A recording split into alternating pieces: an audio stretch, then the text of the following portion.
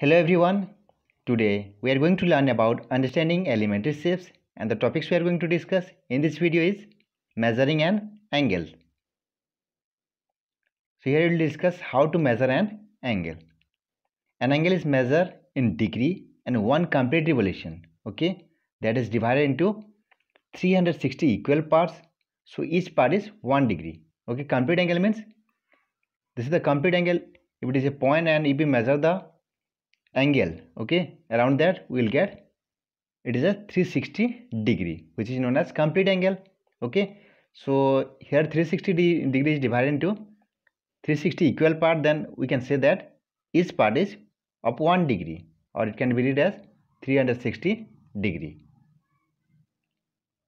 We can measure it using an instrument that is known as protractor. We can measure an angle with the help of protractor.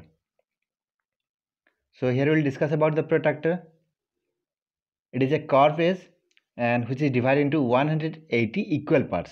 Okay, a protractor is divided into 180 equal parts. It starts from 0 degree to 180 degree, from left side to right side, and vice versa, means left side to right side. Okay, look at here. So here is an example of protractor. So there are two scale are there. One is inner scale, okay, which start from right side. Look at here. Here is the inner scale. It starts from 0 and move towards left side to 180 degree. Okay, and similarly another scale is outer scale. Okay, outer scale start from left side. Okay, look at here. Here it is 0 degree, and in the same way it goes on increasing 10, 20, 30, 40. In this way it is reached at some 180 degree. Okay, so there are two scale. One is inner scale, start from left side as a right side and goes to left side, and outer scale start from left side and goes to right side. And there is a line from which we have to measure, and that line is known as baseline. Okay, this is the baseline of the protractor. Clear?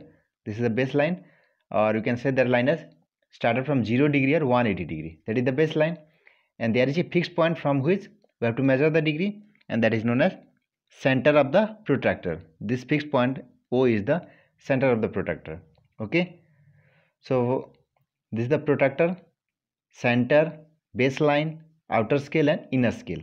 Clear? You have to remember all this to measure an angle. Next we will discuss how to measure an angle by using the protractor. So first step is place the protractor, okay, on the angle in such a way that the midpoint of the protractor, that is the center of the protractor, come on the vertex B of the angle. Look at here. Suppose this is the angle, this line is the angle ABC, this is the angle. So we have to place the protractor in such a way that this center, okay, center of the protractor coincide with the angle of the, okay, midpoint, okay, vertex of the angle. Here B is the vertex, so you have to place the center and vertex of the angle which should be coincides. And second thing is